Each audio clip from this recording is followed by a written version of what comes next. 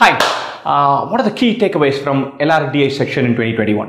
What did we learn from DILR 2021 apart from the fact that it was horrendously difficult and unnerving? Right? So that we know. Right? I've broken it into two parts. Some things were they stayed the same, and a couple of ideas were new. But most of the things were similar to the years that have gone just before that. I want to talk about what was reinforced. It's not easily categorizable. You could not look at this and say, hey, these questions are from sequences, these are from series, this is from arrangement, this is from circular layout, this is from Venn diagram and set theory. None of that. There's no classic DI question with just charts and graphs. So very little was categorizable, which has been what we have seen in the last few years. Difficulty is still sky high. It's unnervingly difficult, and you had to really hang in there for a while to even figure out whether the set was solvable. To take the decision, it took time. So you had to have the confidence to say, okay, I'm going to spend 5-6 minutes.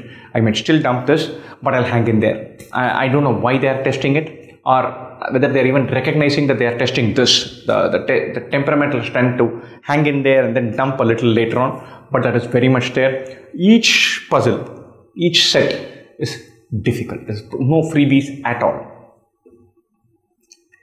Therefore, set selection is ever more crucial. Which one to do, which one to dump, which particular 4-question puzzle or 6-question puzzle to kind of double down on and say, hey, I'm going to get this right and that should take me home. That is super crucial. So we need to have a clear understanding of our strengths. That's important. Also know that sometimes you might spend 4-5 minutes and then say, hey, this doesn't seem to be working, and have to leave a set aside. Should have the ability to leave a set after 5-6 minutes and hang in there. So selecting the right set is super crucial. What are the new things?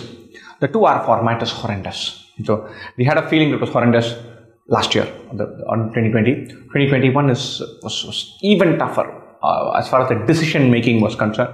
So I'm hoping like mad that it reverts to a 3-hour format. But if it's a 2-hour format, we need to be super clear that the benchmarks are very different.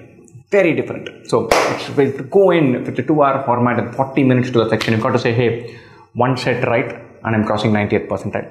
So we have to orient our entire strategy towards saying, find the easy one, get that right, cross 90th percentile, then play to see whether we can go to 98, 99 or whatever our bigger ambitions are. But look to get that first hurdle clearly done as early as possible. One set might be enough. If it's a 2-hour paper and a 40 minutes to the section, the entire strategy for LRDA has got to be around one set right, and then I'm on ice. Let me see how we can go beyond after this. Nothing dramatically new. The 2-hour format is per se tougher than the 3-hour format because the decision making is tougher and the question marks come in bunches. So hang in there if you're preparing for this section. Do a bunch of puzzles with great variety. Best wishes.